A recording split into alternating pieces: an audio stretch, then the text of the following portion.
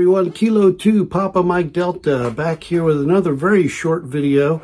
I want to show you how the TNC 3 for Winlink works with the IC705 with their cable, the Icom cable. It doesn't list it on the website that it's compatible with the 705, but it is. Works great. I'm going to show you how I did it, and great. I'm also going to be building the Nucleo as well, so I want to test that out some other time, but I'm going to show you how it works with the TNC3. It would work the same way with the new TNC4. Would recommend that you go out and buy yourself a Nucleo. It's not going to cost you $150 for a TNC. You can build one for about $25-30. So this is Kilo 2 Papa Mike Delta. Stand by. We'll show you the new IC705 with the Winlink TNC3 in operation. Okay, Kilo 2 Papa Mike Delta back here. Here's the cable right here. It's $9.95. Of course, you can build one of these yourself, but I preferred to buy it just because I got to work and I got to do all sorts of other stuff in life.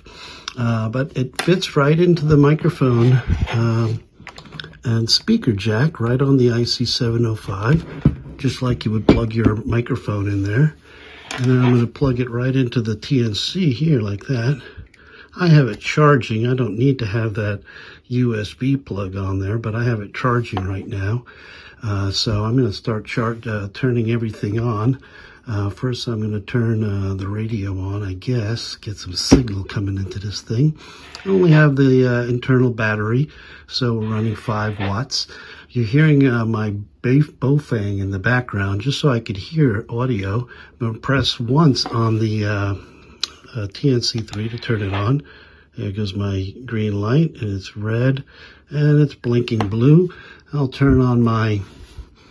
but I'm going to go to APRS Droid. I've already got the Winlink hooked up and already,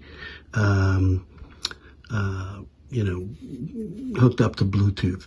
So I'm going to start tracking right here like this. It says APRS has started. You can just hear it. You saw it there on the IC705. I'm going to zoom in on this so you can see it the next time it comes. There's a smaller signal. It's a bigger signal.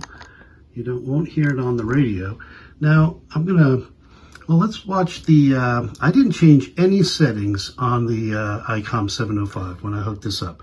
So I'm going to hit send position, right? It takes a little while there, but I'm going to see if it keys the transmitter, and it should a little bit. We should see it go off in just a little bit after I hit send. Right now it hasn't done anything, but it might. I think it waits like 10 seconds or something because it might have sent it already. Yeah, it did. At 6:49 Eastern, it sent it, so it's not going to send it right away. But I'm going to hit send position again, see what it does. I want to see this thing go into transmit, not just receive, right? Well, what's happening here? I don't hear any signals coming in. Okay, there's a signal. You saw the red light there. I just set my position. And of course, I can send emails. I can send Winlink. I can do all those kinds of packet type of things with this simple setup here. Really great little device. Here is the Nucleo Nucleo TNC, which you can get for $6.95 on the Winlink website, the board, and then the parts are about $18. So you're looking at about $25-30 to build this thing. Of course, if you want a nice fancy case, you're going to have to pay extra for that. But this will work just as good with your 705. That's decent 10 watts. If you're in built up area like this, it's really easy to get a signal out there. But with 10 watts out in the field with a decent antenna, you might be able to hit a distant repeater, digipeater, 50 miles away or so. But let's go over here. Let's check out how we're doing here. Go see that we did get good, sent out an email on the 12th. I hope it didn't send out an email that was sitting in there, but if it did, it came back to me. We can hit there, and then we can see myself on the map there, right? Here's K2PMD-7. He's walking about because this is my, that's my SSID for when I'm portable, and usually using an HT with that. But we can go over here to the APRS 5 map, and then we'll see it again too. K2PMD is there, and I'm tracking on my, and here's the cable itself, if I didn't show it to you before. That's the TNC cable for Icom, Yaesu, and others. Now, I would say be careful. Read this list here of compatible radios. They have a separate TNC cable for the Yaesu, which I have for my FT65. But I needed a cable for the IC705, and that's this cable right here. Of course, you can build it yourself if you want.